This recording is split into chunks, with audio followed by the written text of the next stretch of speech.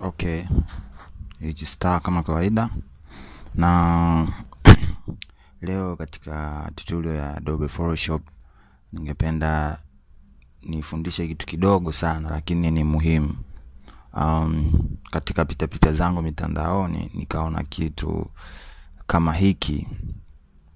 Nilikuwa na mtu nilikuwa napiga naye story tu, wanafunzi wangu wakaniambia ajui jinsi gani hii text ilivyotengenezwa, text lakini ndani yake ina picha, kwamba ni town lakini pia ndani yake unaona jiji. So ningependa nionyeshe tu jinsi gani alivyoweza kufanya, japokuwa haitafanana lakini itakuwa kidogo kama hivi. So check out. Kitu cha kwanza nitakachofanya, nitafungua new projects. Baada ya kufungua new projects nitaweka, let's say nitaweka hapa pixel 800 labda,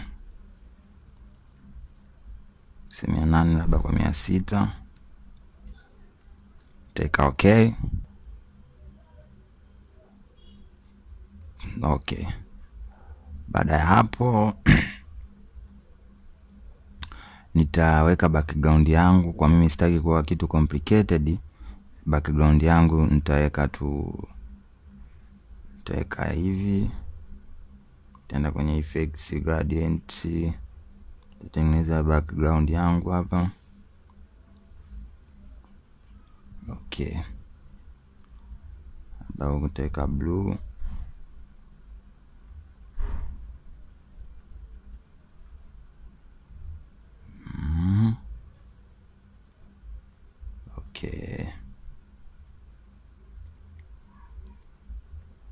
Okay, hii ndio itakuwa background yangu.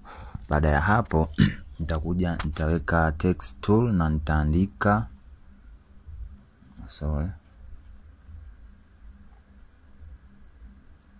text tool, nitaandika da hivyo. Baada ya kuandika Dar es Salaam nitaiweka hii Dar es Salaam iwe kubwa.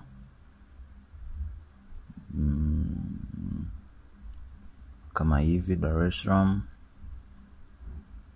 Okay, baada ya kuweka Dar es Salaam nitaenda kwenye effects, branding option. Baada ya kwenda kwenye branding option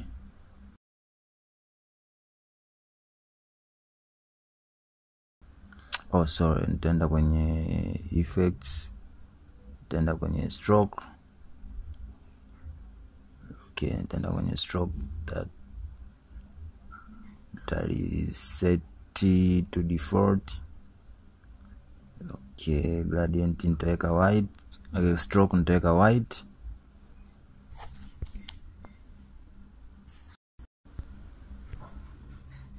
Nitaweka white, nitaongeza kidogo size.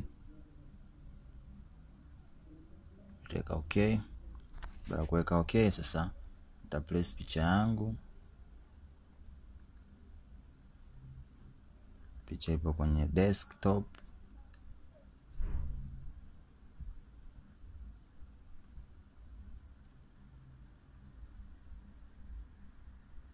Okay, picha hii kwenye desktop, nitakachofanya nitaenda right click ya mouse, nitaenda create creepy mask.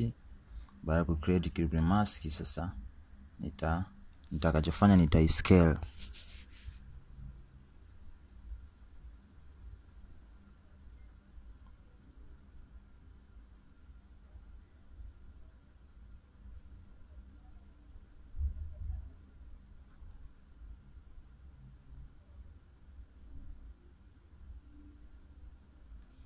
So kama unavyoona kwa mbali, unaona picha picha ipo ndani ya maneno.